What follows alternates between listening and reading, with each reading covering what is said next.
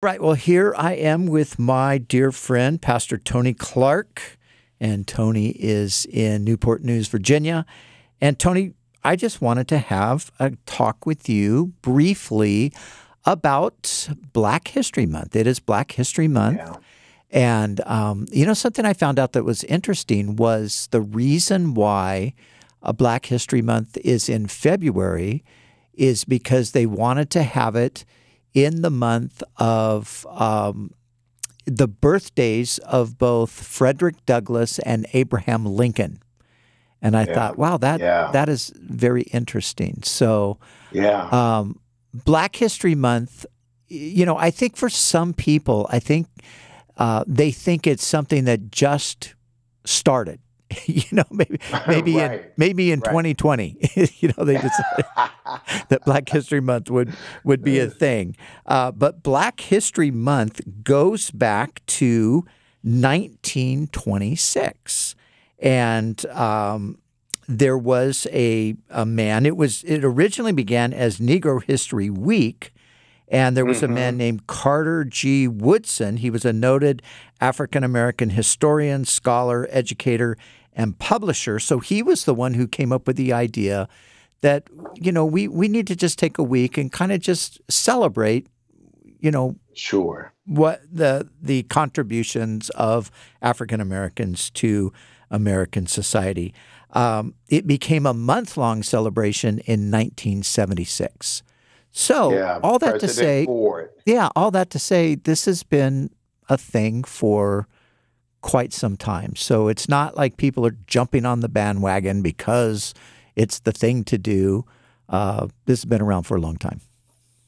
Yeah, it really has. There were some educators in the Black Student Union at Kent University in 1969 that really began to lobby for there being a Black History Month. Of course, back in the 20s,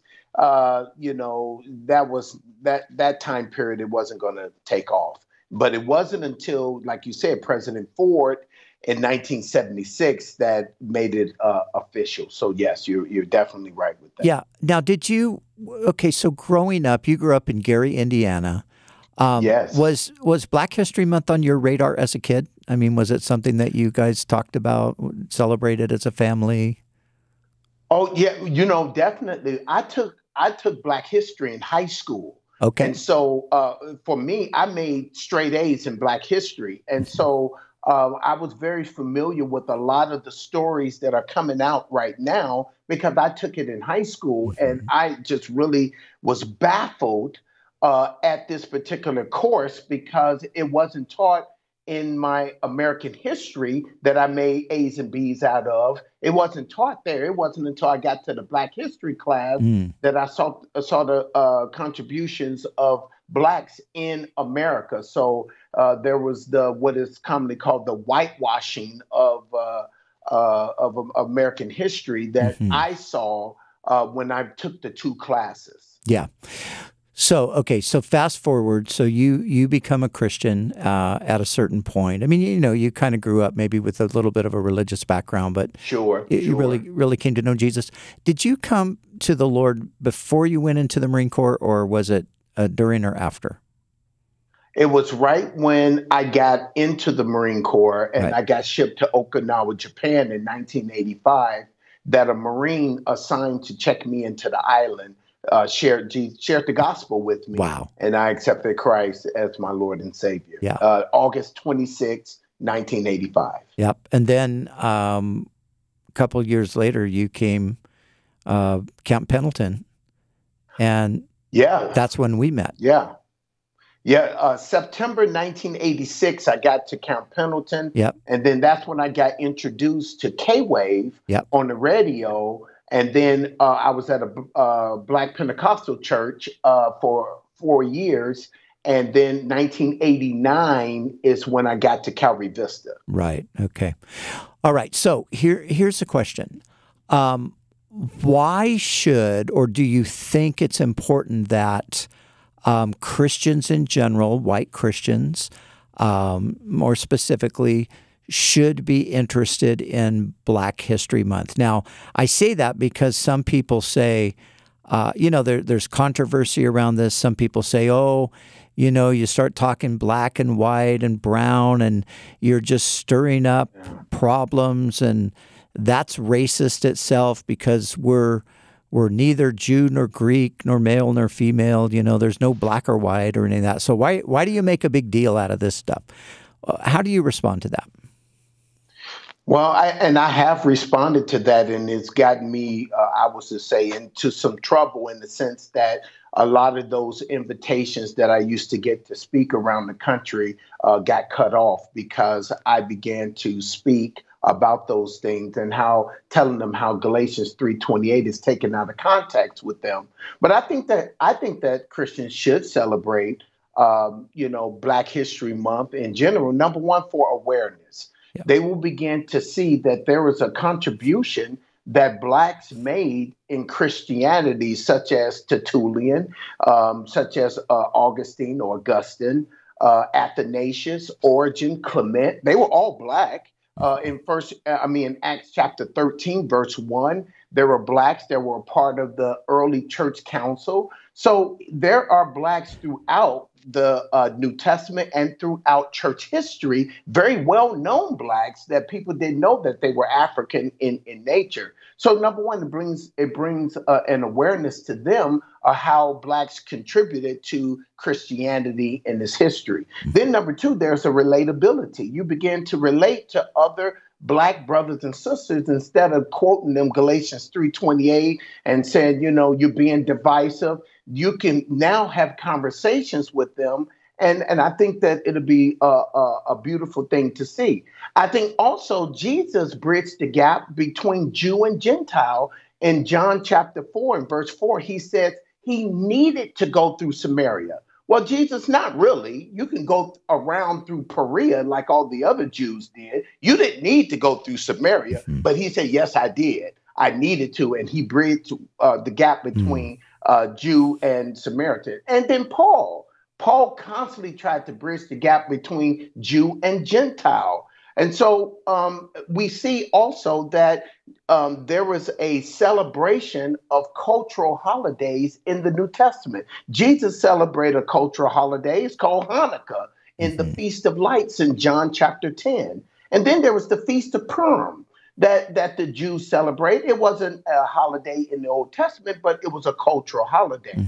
And so here we have the cultural holiday, Black History Month, one little month. And it's sad that we had to have that month because as time was going on, no one was acknowledging the contributions that Blacks were making, not only in the building of this nation where many Blacks believe we built America, but also in church history as well. And then there's the last thing is there's Juneteenth, which is June 19th, 1865, when in Galveston, Texas, that the Blacks down there had to be told that, guess what? The slaves are free. And it took 2 years for the news to get down to Galveston, Texas, that January 1st, 1863, Abraham Lincoln freed the slaves, and they didn't even know it. And so there's a celebration of that called Juneteenth, June 19th, that is celebrated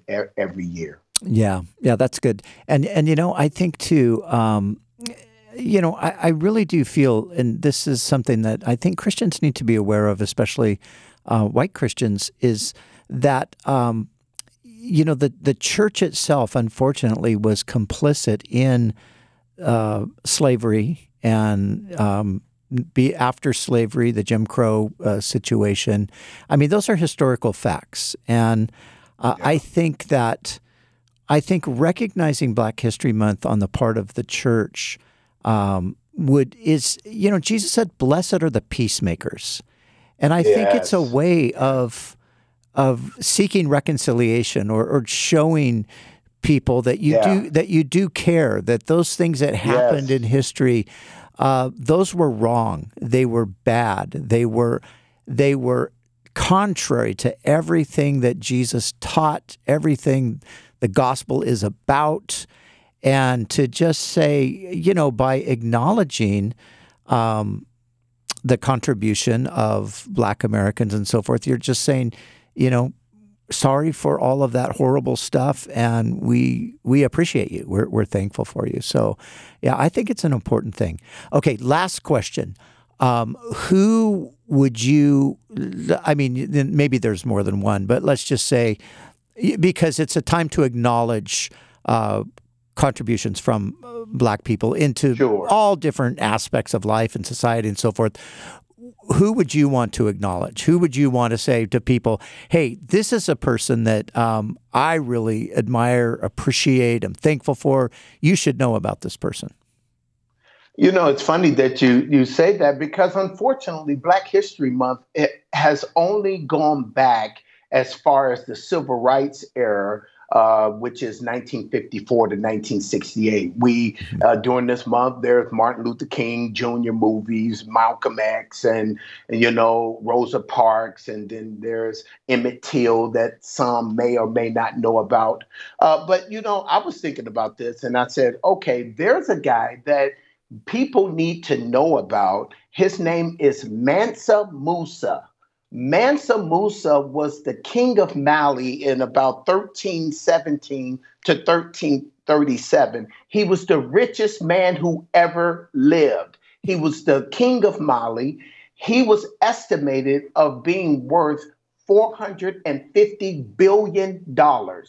He was richer than J.P. Morgan at 430 billion, Rockefeller's at 400 billion. He was the richest man who ever lived, and he was a very generous man, and he was known that his people loved him to death. And here's the man outside of Solomon, we know, that richest man who ever lived, Mansa Musa, that no one has even heard about or even know anything about. And like I said, he reigned right around 1317 to 1337. Mansa Musa, the king of Mali in West Africa. So where do you find out about Mansa Musa from?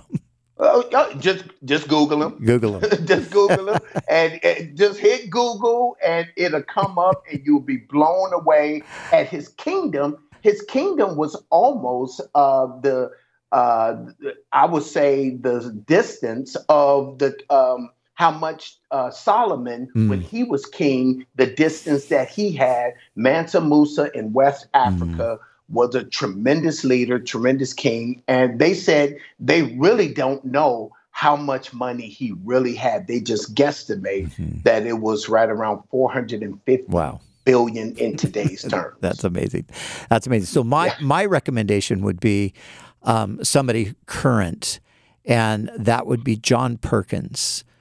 John Perkins is 90. Yeah. I think if he's 90 for sure, he might be 91. He was a contemporary of Dr. Martin Luther King. He is today still just one of the most, just amazing men of God. Loves the Word of God, loves the gospel, does an online Zoom Bible study every week. And it's just fascinating. But his story is extraordinary. And I'm going to recommend some books here for our next post that we're going to do, and his story is definitely at the top of my list. So, hey, Tony, thanks so much for taking this time to do this, my friend. And thank you for having me. All right. Can't wait to see you face to face again. Okay. All right. All right. God bless you. Thank you too. again. All right. Bye-bye. All right. All right. Bye.